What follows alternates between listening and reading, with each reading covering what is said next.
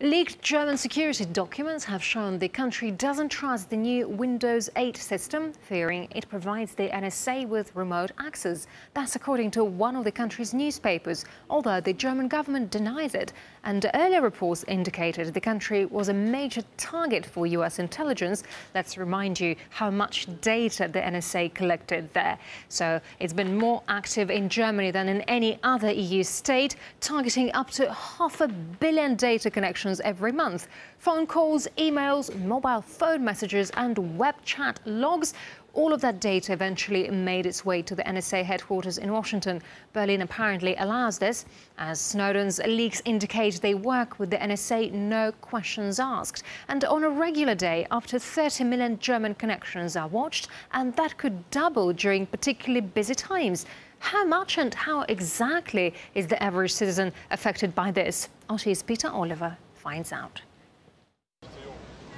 Should the average person be concerned about their online information being stored by security services? You can analyze a person's social graph, as it's called, so you will know with whom this person is in contact with, and you will be able to identify all the communication partners and also the type of communication, so how often, and also in respect to events.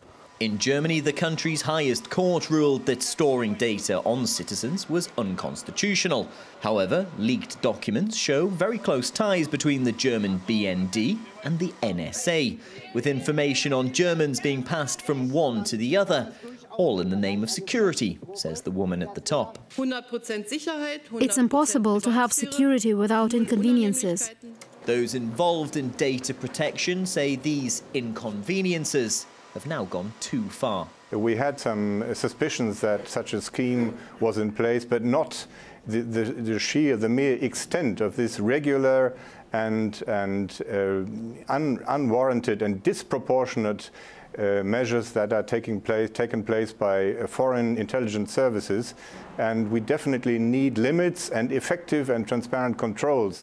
The major worry for the individual is that a system that we are told is there to protect society is being used to keep an indiscriminate eye on what we do online.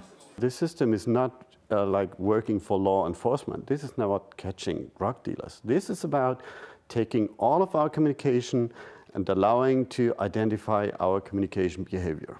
It's fairly common practice for an employer to check out a prospective employee on social networks to find out more about who they are about to hire. However, the level of information gathered by security services is in a different league entirely. With this level of information, you could see exactly who people call and email on a regular basis. Say that's a doctor, the employer may think, this guy's going to have too many sick days, and go elsewhere, using information that's supposed to be confidential. On social networking sites like Facebook, people freely give away information about themselves. But long after you've clicked like on a web page or even search for something online, that information follows you like a shadow. They will know what you have been in the last 3, 4, 5 years, maybe what you have been interested in through all the time. You might not even remember yourself what you have been looking on Google, but the system will know.